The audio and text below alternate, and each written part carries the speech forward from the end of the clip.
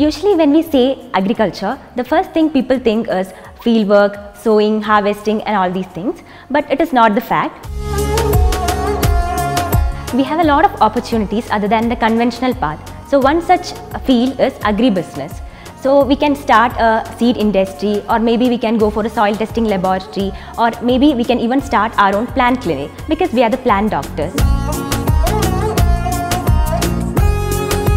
We even have a specific course for this agripreneurship development and agribusiness management. And other than that, we also have many elective courses, so we can choose according to our interest. No one will compel us to select this course.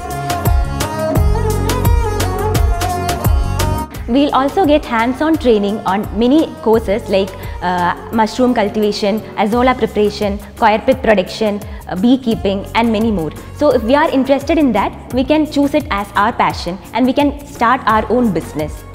At the end, we'll also have industrial attachments and many placements which will really help us a lot in the future. So through this, we can find our passion and go accordingly.